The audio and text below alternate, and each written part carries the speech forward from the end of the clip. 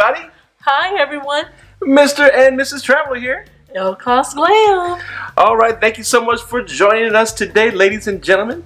And today we want to try to brighten up and lighten up the mood a little bit, guys, as we creep and crawl ever so closer to that grand, beautiful day when we start cruising again. Yes, I cannot wait. We're getting one day closer to normalcy, and we will be there in no time. All right, everybody. So today we're going to run through real quick, guys. We want to talk about what are currently the 10 most expensive cruise ships in the world. We hope you enjoyed the footage. If you would, please give us a thumbs up. Let us know you love this video and you love videos like this. Make sure you enjoy the footage. Also, subscribe. Hit that subscribe button. And if you are ready to travel, please call us at 877-697-4470, or you can reach us at www.mr-traveler.com. Okay, let's get back. All right, guys, coming in at number 10. You know, this girl has an indoor rotating spiral staircase. Ooh. Yeah, can't do better than that.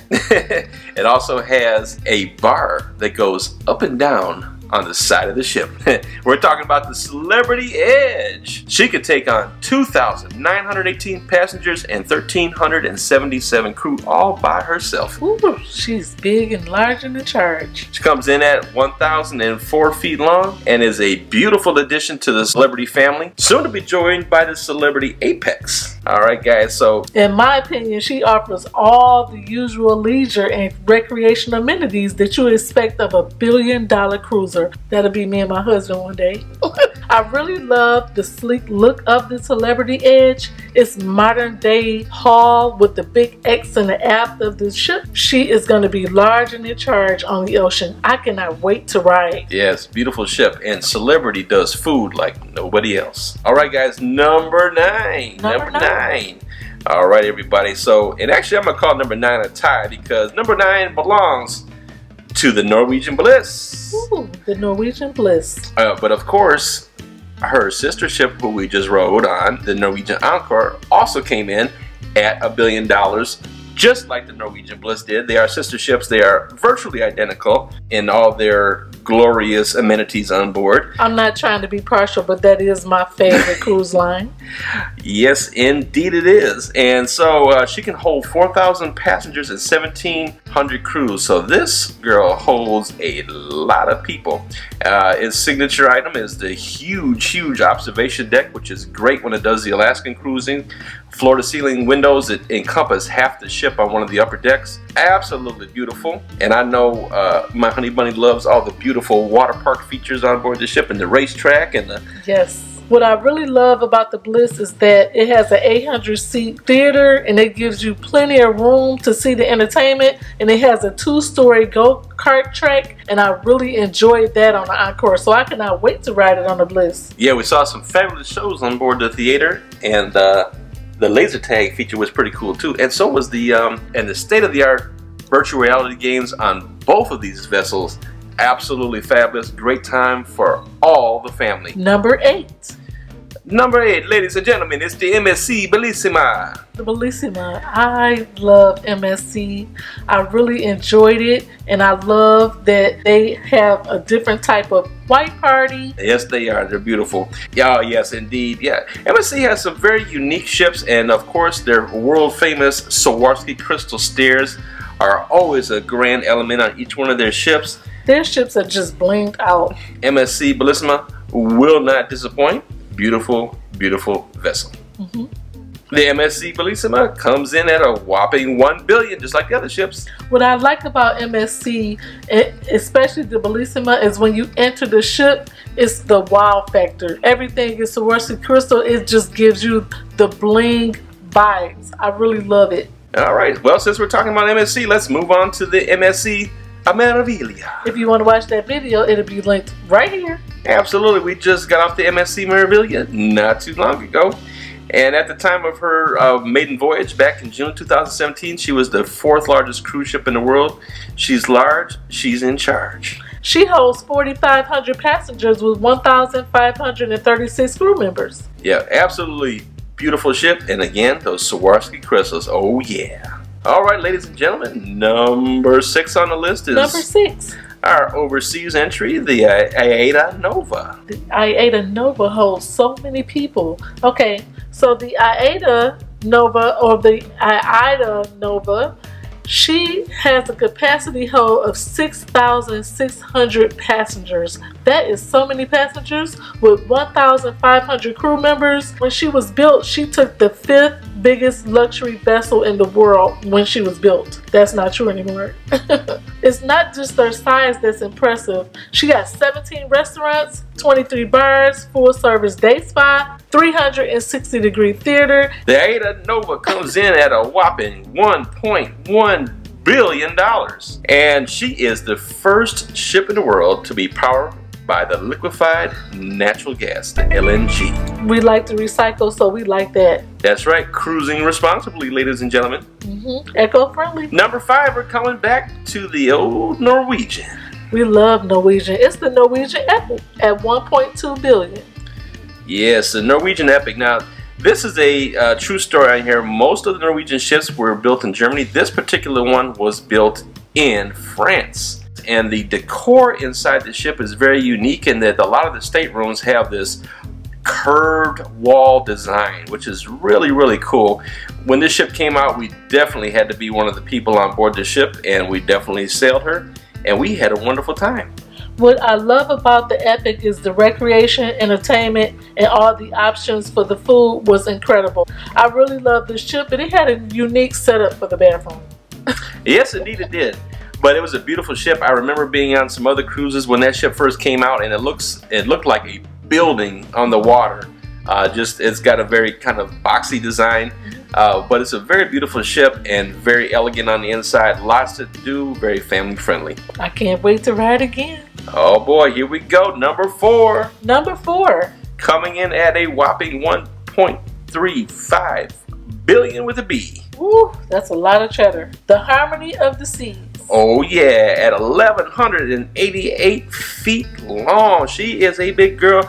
She is beautiful, holding 6,687 passengers and 2,200 crew. Oh my God, that's a small city. She makes us look very small when we sell her.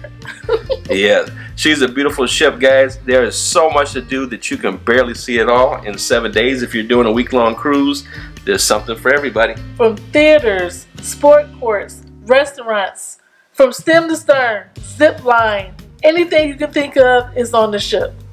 Oh, and she's so beautiful. Harmony of the Seas is number 4. Number 4. Oh, here we go, guys. And her sister, and Mr. Traveler's favorite ship. Symphony of the Seas. Symphony of the Seas coming in at $1.35 billion. And I helped them pay a little bit of that off.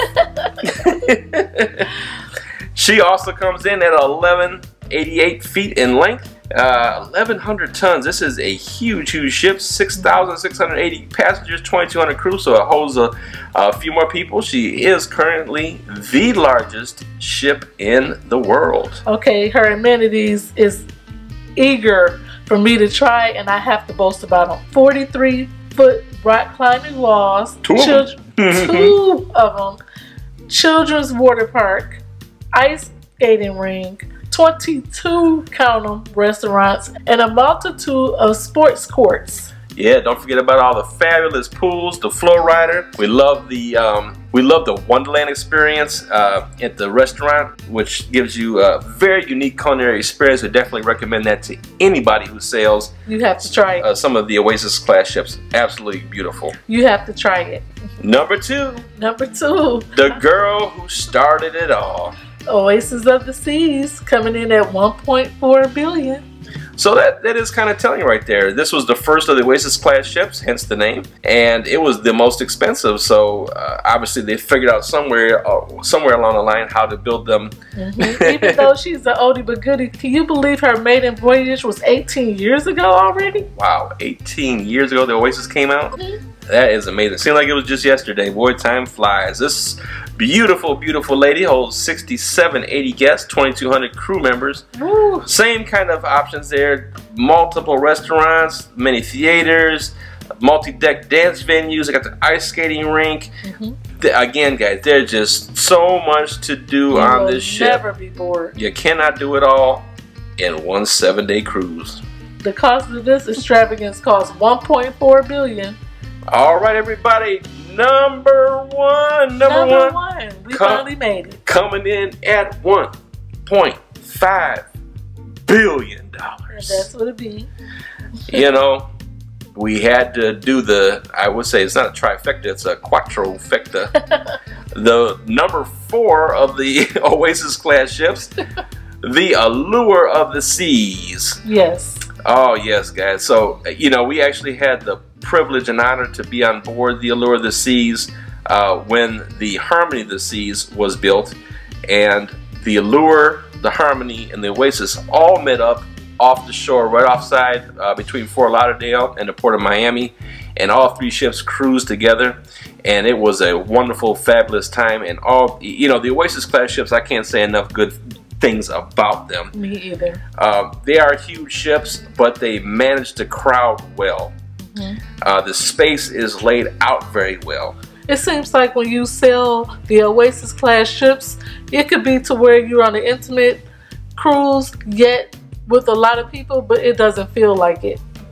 Yeah, and that's one thing that they have perfected through the years. I do recall when the Oasis first came out, we would see her in port, and there used to be some really long lines for people getting back on board the ship. And it was one of the things that made me nervous about sailing it. But they have got that down to a science now, and they do it very well. You get on and off the ship really no different than you do any other cruise ship that you've been on.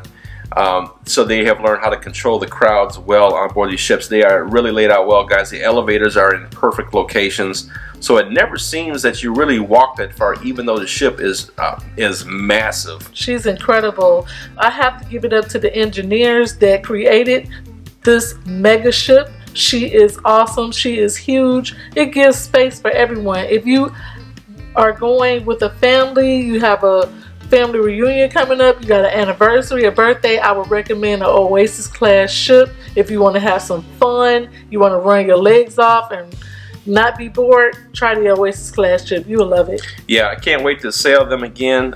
Really looking forward to them. You have some beautiful, the center, if you've never been under the center, the ships are hollowed out with a couple of different neighborhoods. At the back end of the ship is the boardwalk venue, which does have a carousel feature in there, some restaurants, and of course the iconic Aqua Theater. That's my favorite. At the back of the ship is absolutely breathtaking show. Yes. The skills that these divers and acrobats have. And towards the center of the ship, still open to the elements, is the Central Park version of the ship, and it does mimic the Central Park.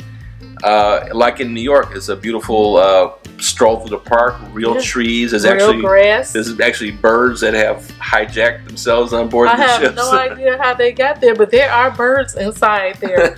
Real grass. There's plants. There's so many good things. You have to try it. Yeah, the Oasis-class ships are definitely a thumbs up for the Mr. Traveler family.